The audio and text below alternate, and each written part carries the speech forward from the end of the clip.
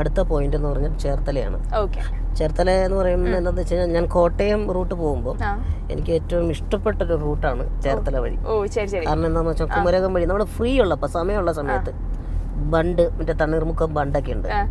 പിന്നെ അതുപോലെ തന്നെ രണ്ട് സൈഡും വയലും. ഞാൻ നേരത്തെ ആദ്യം പറഞ്ഞില്ലേ നൊസ്റ്റാൾജിയ, പച്ചപ്പിന്റെ ആളും ഈ പ്രകൃതി ഭംഗിയുടെ ഒക്കെ ആളായതുകൊണ്ട് നല്ലൊരു റൂട്ടാണത്. ഈ അധികം ട്രാഫിക് ഒന്നും ഇല്ലാത്ത റൂട്ടിന്റെ മാക്സിമം പിടിക്കുന്നതാണോ അതോ?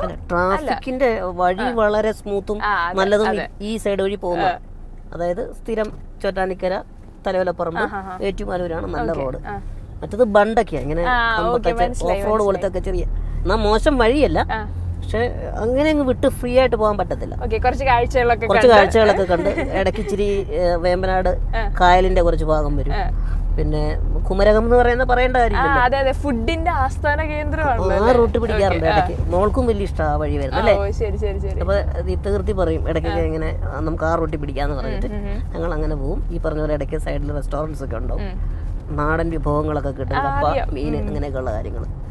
അപ്പൊ ഫുഡിയാണോ ചേട്ടൻ? അയ്യോ, ഞാൻ ഭയങ്കര ഫുഡിയാന്ന് പറഞ്ഞാൽ ആരും വിശ്വസിക്കൂല. പക്ഷെ ഞാൻ ഫുഡിയല്ല, ഞാൻ ഭയങ്കര ടേസ്റ്റിന്റെ ആളാണ്. അതാണ് ഞാൻ ചോദിച്ചത്. കുറച്ച് കഴിക്കുള്ളൂ. ചില കാര്യങ്ങളാണ് നമുക്ക് ഈ നാടൻ വിഭവങ്ങളോടാണ് താല്പര്യങ്ങൾ.